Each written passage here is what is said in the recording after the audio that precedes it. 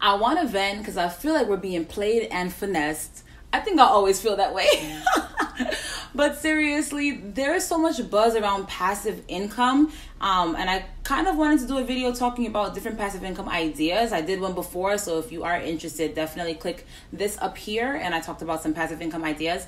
But honestly, passive income is BS, okay? And I want to talk about why I say that, my problem with passive income, and how passive income in general, that word in general, has just kind of tricked people into thinking that money should be a, kind of set it and forget it thing, which I don't agree with. So make sure you stick around for all that and more. It's Crystal with the Cash Compass. All right, welcome back. I am here to teach you all the things that you should have learned in school about money, but for whatever reason, they forgot to mention it. Please be sure to subscribe because we talk about everything from personal finance to invest into the economy. Let's get into it. All right, so people think of passive income and they just fantasize about sleeping and making money, eating and making money, moving your bowels and making money. I mean, okay, you get it. You want to make money while not really lifting a finger, and that is such a myth that if you think that way about passive income, don't. Technically, yes, there are income streams that allow you to do that. However, for you to think that that's just the end of it, you just kind of make money forever and ever, amen, that's not the full story, okay? So I want to give you the full picture. Why I say it's not passive is because it takes a lot of work up front to establish, and then it does take work in the middle and the ending to maintain, if there is an ending, okay?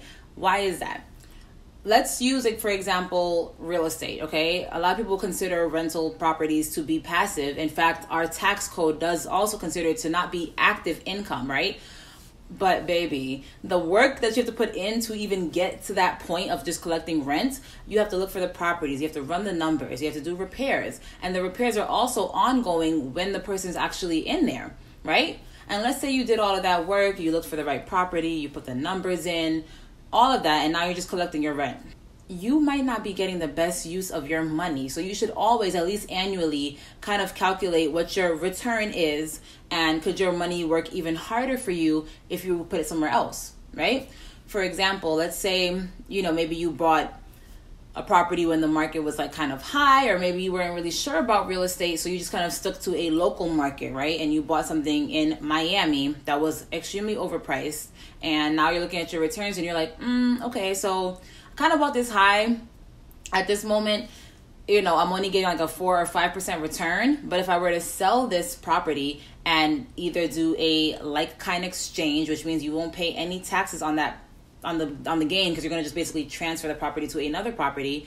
Don't want to get too complicated here, but long story short, maybe you get rid of this property and get another property in Tennessee or something like this that's cheaper, and you can get even more units or an even bigger house, and you can actually get much more money for your buck because you live in a very expensive place. But if you were to invest in a different state, you can get even better returns. So you want to always analyze what your money is doing, and can it even go harder for you. You can't get complacent and you cannot get content. Same thing for stocks. What if you have a stock and it's paying dividends? Okay, they've always paid dividends, so I'm gonna just buy this stock, collect my dividends, and go. What if there's companies offering more aggressive dividends, right? Or what if this dividend actually gets cut? Now you won't make money off of that unless you actually sell it. And listen, I don't care what anybody says. I don't like the idea of having to sell any of your assets just to make money, right? So people who have stocks that are not dividend stocks, and the only way you're going to make money is if you sell it, it can have a place in your portfolio, sure, but I honestly feel like I would always want to have some sort of cash flow, and it's growth is nice, but cash flow to me is better. Same thing with vending machines or ATM machines. I'm just giving a lot of examples to kind of drive the point home that it's not passive, even though people call these things passive. With vending machines and ATM machines, you have to obviously continuously look for different locations to put up your ATMs or your vending machine businesses. You have to always go over there and replenish those, either the cash or the food or the drinks in there. And then you have to always look for more areas, right? Because what happens if you had your ATM machine in a club, but then for whatever reason the club was, shut down because of COVID, right? Now what are you gonna do? So having an ATM in maybe a supermarket would have been a better idea, right? So you want to constantly have to evaluate what's going on in the economy and make sure that you're putting your products in places that make sense. Same thing with YouTube. I think I made my point, right? when you make videos, I have a video right now that's doing great and it's really carrying my channel, but you know, it doesn't stop there. I want to make sure that when people come to my channel, they're still finding things that they would like, that they would want to come back to and enjoy, and hit the like button because they like what they see, right? Or they like what they hear, or both. I don't know, forget it.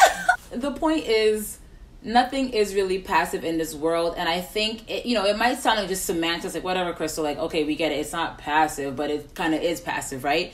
But I think the words are so important because they carry a lot of weight, okay?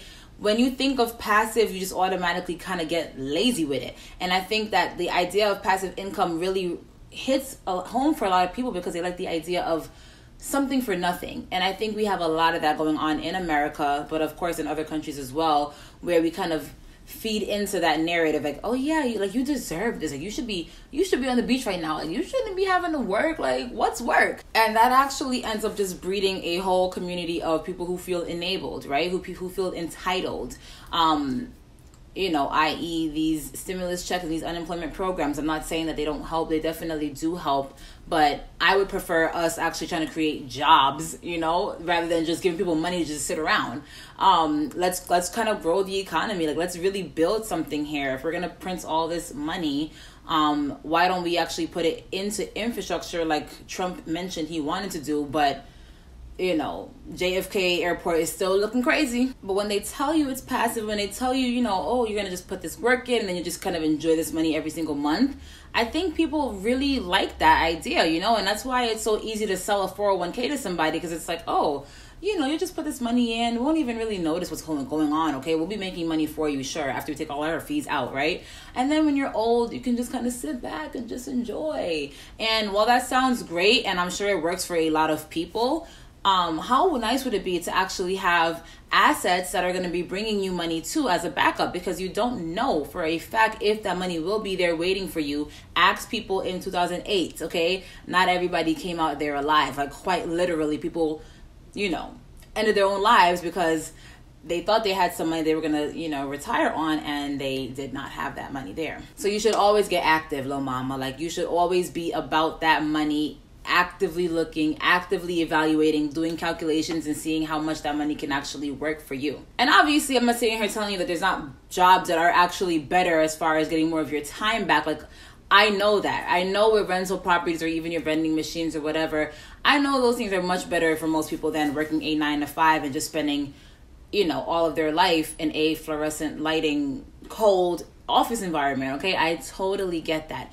I just want to get rid of the idea of money being passive. I don't think people who are millionaires think of their money as passive. I think they're always thinking about the next thing. How can I get more cash flow? How can I make my money work for me even harder so that I can really enjoy life the way I want to? But let me know what you think. Do you guys think passive income is a thing, a myth? Do you think it kind of encourages people to think of money as this thing that you should get and just kind of be lazy about? Or do you think that I'm just doing too much? Let me know what you think.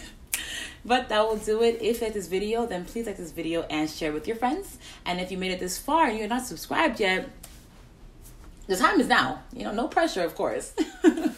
And if you have anything else going on, you know what to do. Go ahead and binge watch me. And until next time, keep your money up.